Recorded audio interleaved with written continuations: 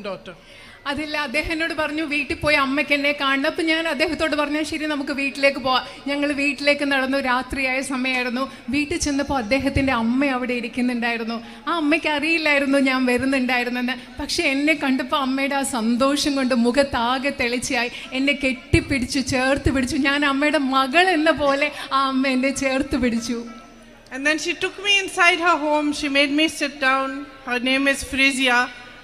And she put her rosary in my hand. ആ അമ്മ എന്നെ കൈ പിടിച്ച് വീട്ടിനകത്ത് കൊണ്ടുപോയി അവിടെ ഇരുത്തിയിട്ട് ഫ്രേസിയ എന്നാണ് അമ്മയുടെ പേര്. ആ അമ്മയുടെ കയ്യിലുള്ള കൊന്ത എൻ്റെ കയ്യിൽ വെച്ച് തന്നു.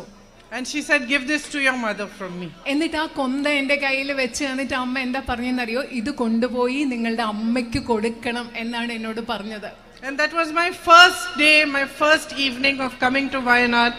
I was coming to file my nomination. In that first moment, you accepted me, brought me to your home, gave me even a rosary for my mother. You have really touched my heart. ശരിക്കും അത് ഞാൻ വയനാട്ടിൽ വന്ന ആദ്യത്തെ ദിവസമാണ്.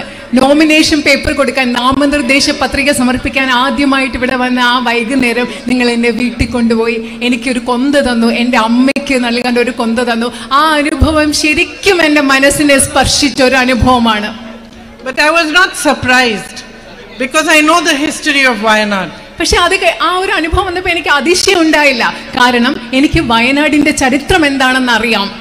I know how the people of Wayanad have always stood for what is right.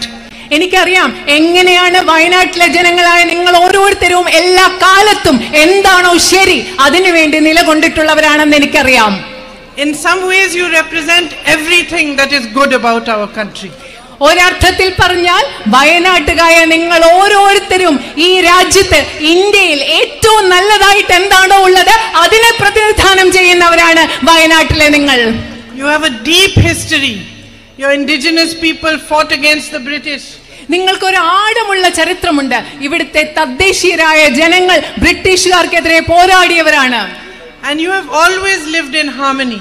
അത് മാത്രമല്ല നിങ്ങൾ എല്ലാ കാലത്തും സാഹോദര്യത്തിലും ഐക്യത്തിലുമാണ് ജീവിച്ചിട്ടുള്ളത്. No matter which religion you have belonged to, you have lived as brothers and sisters. നിങ്ങൾ ഏത് മതത്തിൽപ്പെട്ട ആളുകളായിക്കൊള്ളട്ടെ, വയനാട്ടിലുള്ള ജനങ്ങൾ നിങ്ങൾ സഹോദരി സഹോദരന്മാരെ പോലെയാണ് എല്ലാ കാലത്തും ജീവിച്ചിട്ടുള്ളത്.